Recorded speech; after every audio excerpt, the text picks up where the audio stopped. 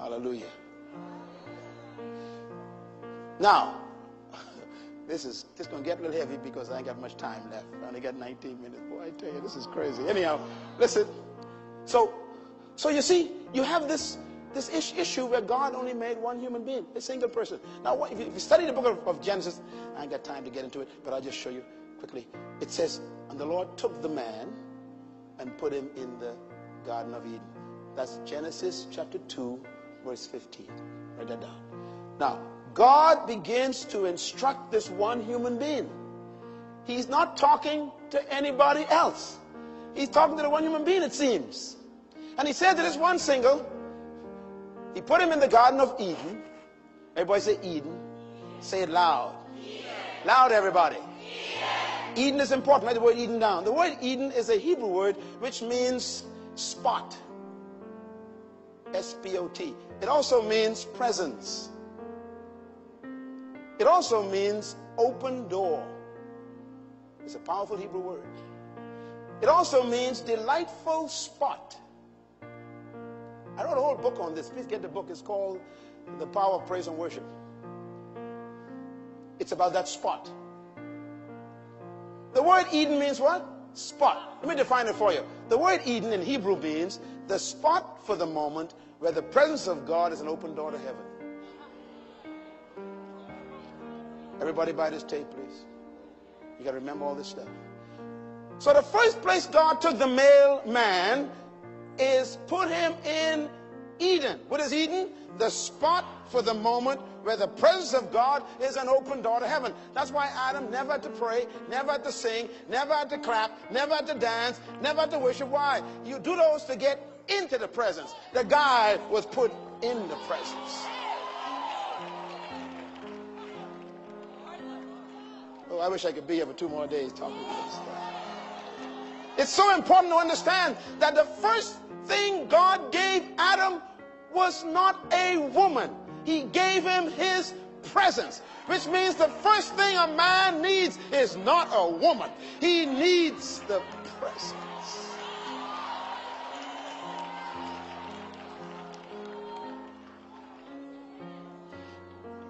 If you meet a man who shows interest in you, your first question should not be, do you love me? Wrong question. The first question is, where are you?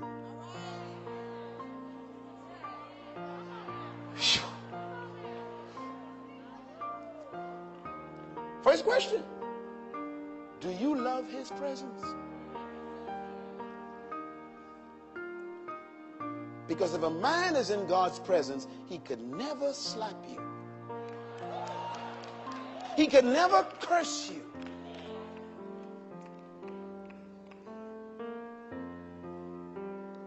And God's smart.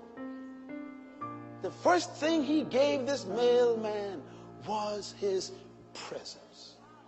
That means when you meet a guy, make sure you meet him in Eden. You see, some of you ladies are so dumb and stupid. You go out of Eden to find a brother and then try to drag him back into Eden, and the guy say, I ain't coming.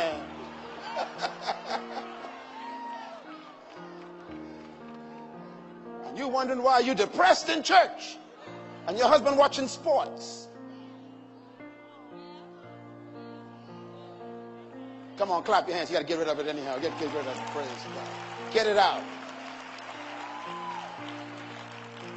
If you meet a man who doesn't love to worship, run.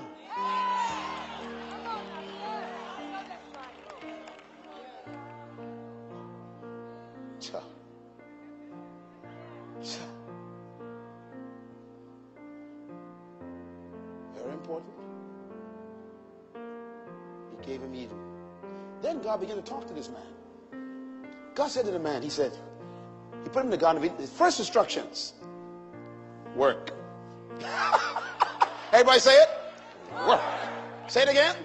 Work. Say it again. Work. The first place he put him is in his presence. The first command he gave him is work. So the first thing a man needs is not a woman. He needs a job.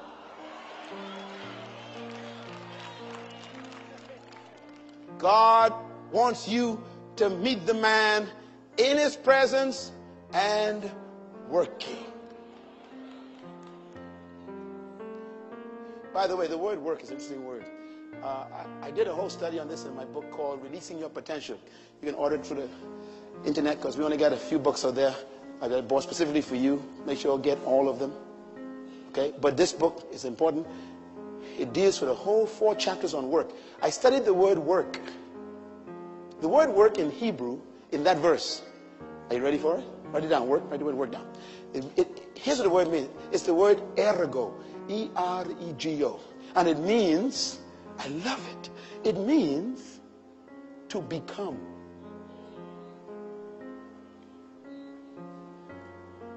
It's a deep word. First command to Adam, become. Here's what God is telling Adam. See, work is not something you do.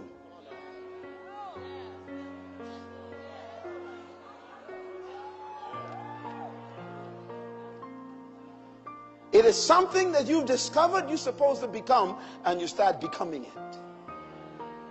So never meet a man and marry him who don't know who he is. Because he can't become what he doesn't know. In other words, you got to find an individual who already has a clear understanding of their purpose. In other words, this man has a vision for his life.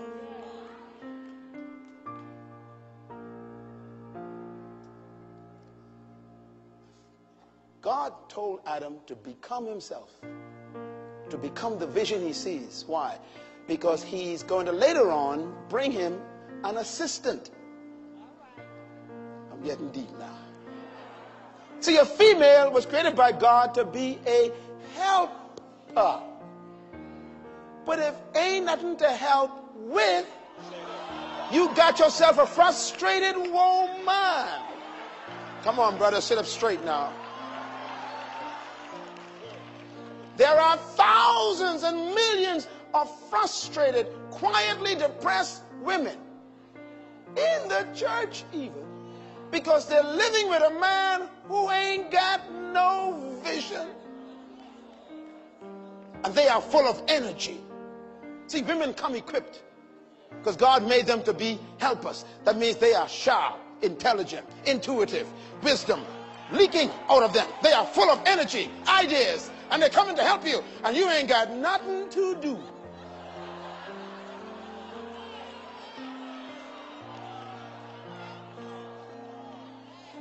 And so, when a woman comes to a man who ain't got nothing to do, that means he ain't got nothing for her to help him with. She finally helps herself. She builds her own business, starts her own company, and then that dumb fool calls it aggression. I'm talking about a husband. A boyfriend says, "You so aggressive." She ain't aggressive. It's you who ain't got no vision. Oh, I'm talking to somebody. You so bossy. No, she ain't bossy. You lazy, brother. She ain't got nothing to put her energy on. That's why she's busy. Come on, ladies, go with me and shout a little loud for me.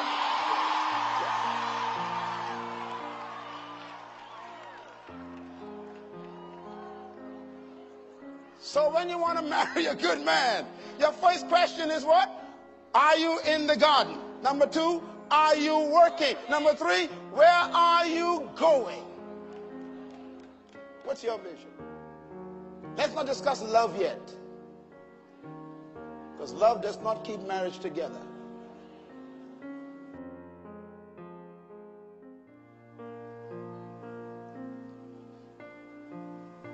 Is this good stuff? I'm having a good time, I'm telling you. The third thing God told the man, he said, cultivate. Everybody say cultivate. Genesis 2:15. Cultivate. Everybody say cultivate. The word cultivate means to bring out the best in everything around you. To cultivate means that you put fertilizer and you dig around it and you bring out the fruitfulness. In other words, cultivate means that you maximize the potential of something in your presence. God told the male, you are to be a cultivator. That means a real man does not oppress a woman's gifts. He makes room for them. He encourages them. He sends her to night school to get more knowledge, and he pays for it. Oh, I'm talking to myself. He's a cultivator. He improves his wife.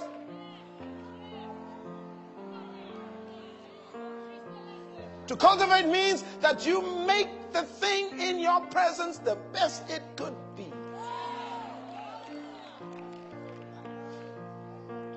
Cultivation. I love Jesus. You know, he's a good man, and he does have a wife. Her name is Ecclesia. She's a beautiful lady. Here's how he treats her. It says, husband, love your wife like Christ loves his wife. How? He cleanses her. He washes her. He improves her. He gives her the word. He moves every blemish, every stain, everything. And then it says he presents her to, not to his father, but to himself. In other words, a real man cultivates a woman, develops a woman, refines a woman, and makes her so awesome, he says, that's mine, brother. Look at that. That's mine. He presents her to himself.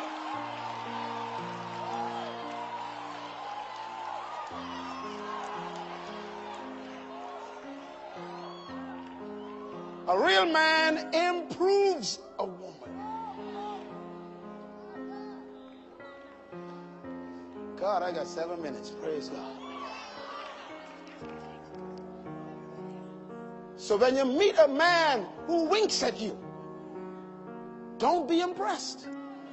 Start asking the questions of the first man. Number one, do you love God's presence? Number two, are you working? Number three, do you have a vision for your life? Number four, can you improve me, baby? Come on, clap your hands loud and shout amen in this place.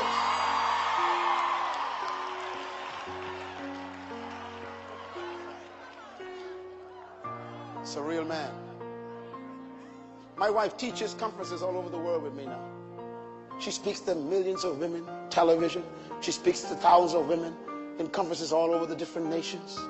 But when I first met her, she was so shy, afraid to even talk to cats. Very, very, very quiet, introvert, you know. But you see, let me tell you men something. Listen to me, guys, listen to me now. When God gives you an assignment, he gives you the material to use it on. Listen to me. So God will never give a male the woman he wants. That's why a male will never find the woman he really wants. She doesn't exist. God will only give him the raw material.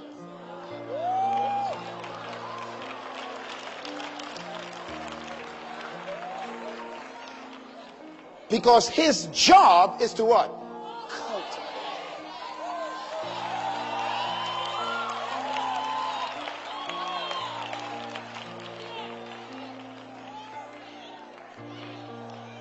So you men always trying to find the perfect woman. The perfect woman only exists in your head.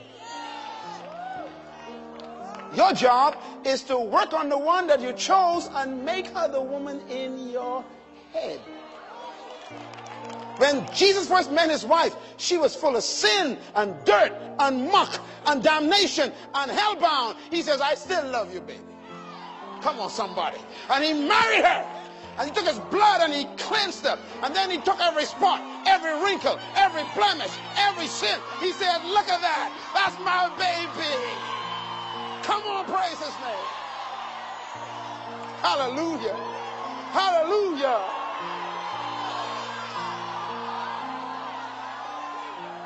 That's a real man.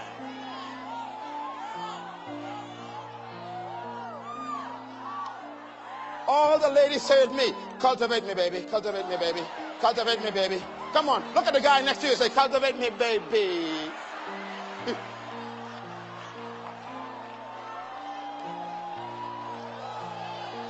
Come on, praise him just for a couple seconds. Just give him glory. You're getting revelation knowledge. Hallelujah. Praise God.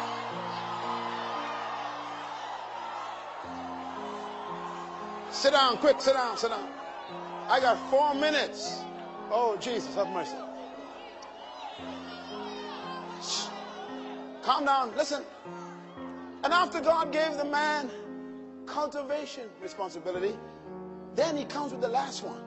He says, guard the garden. Everybody say guard. He told this single man, you are to protect everything that comes into your presence. That's why God designed the male to be physically larger.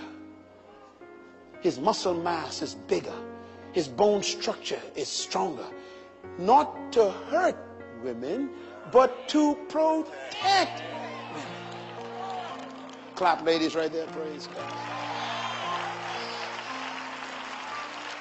When a man hurts a woman physically with his hands or his body, he is abusing the purpose for his strength.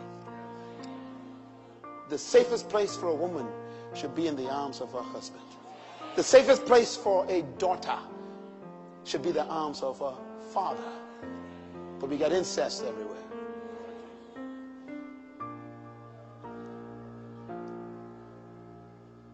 Protect.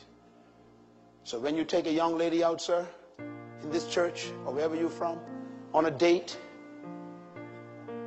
she's supposed to be safe, not sorry she went.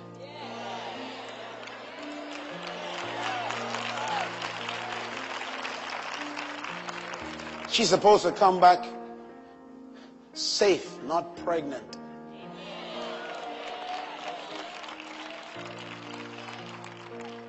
You shouldn't use your strength to overpower your date. You use it to protect her from yourself.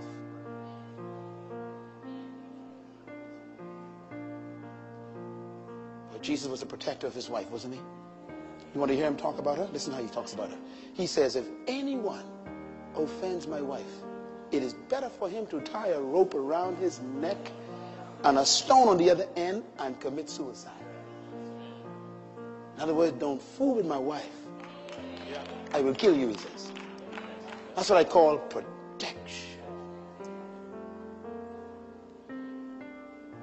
Don't entertain a man who doesn't open the door for you. Oh, Lord. And he opened the door because you're weak. He opened it because he doesn't want you to hurt your nails. Protecting you, baby.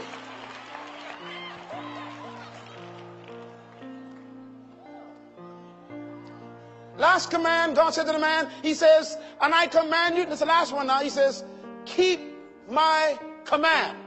Do not touch the tree. The last thing God gave the male, the single, was his word. Write it down. His what? Word. That means that the male had the word before the woman. And he had word before woman.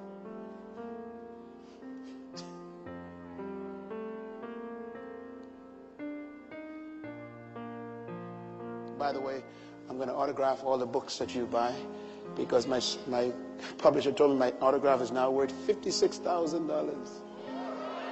Ooh, that's nice. Listen, when you meet someone who winks at you, first question is what? Do you love his? Hi, thank you so much for watching. Please remember you can support our work on our Patreon page and you get access to exclusive content and full videos.